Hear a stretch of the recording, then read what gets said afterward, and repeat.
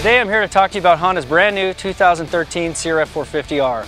This bike gets a host of changes that I want to talk to you about. The overall goal and design concept was to create the most maneuverable bike in class with all new styling and an updated engine that focuses on low to mid-range torque without sacrificing top-end power. What we did is we took a bike that was already the lightest in its class, and we improved upon it by centralizing the mass, bringing the weight of that bike in closer to the center. The all-new frame has a few key design areas that are pretty clear when you look at the bike.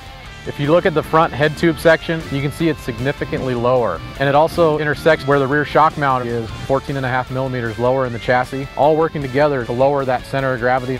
Let's talk about this new front fork. This is KYB's all-new air front fork suspension that reduces 2 pounds of weight off the front of this bike. One of the ways it does that is by replacing a conventional steel spring with air. In doing that, you don't have that weight change as the suspension is going in and out of the stroke. You only have the air as a spring, so the fork area and the unsprung mass is actually lighter. The tire's going to react much quicker to bumps, it's going to handle better, traction's going to be improved, and the rider's going to have an overall lightweight feel of the bars when he turns.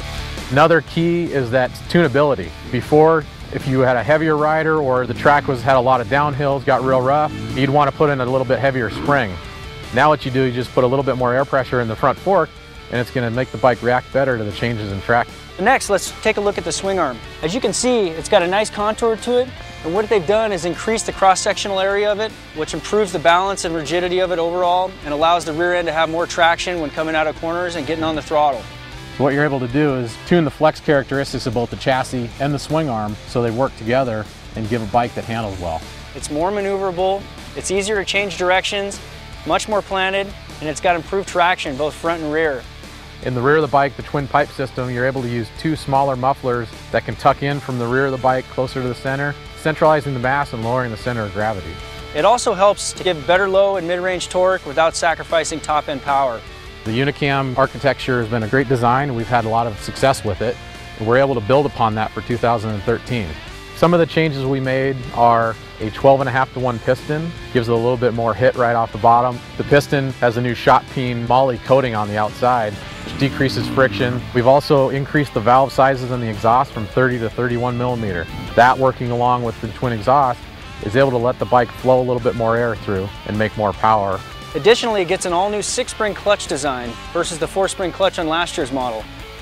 The 6-spring clutch is going to have a little bit more clamping force. It's going to be a little bit more durable. It's going to stay steady and true throughout the moto.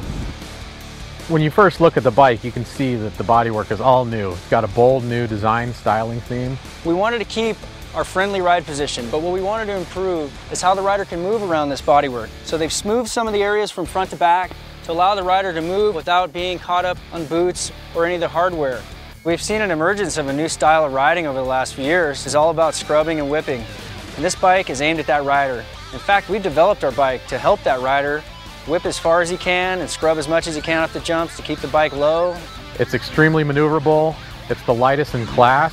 It's got excellent power, and it's just an all-around package that puts the power to the ground, creates a lot of confidence in the rider, and it's going to take our riders to the top of the podium.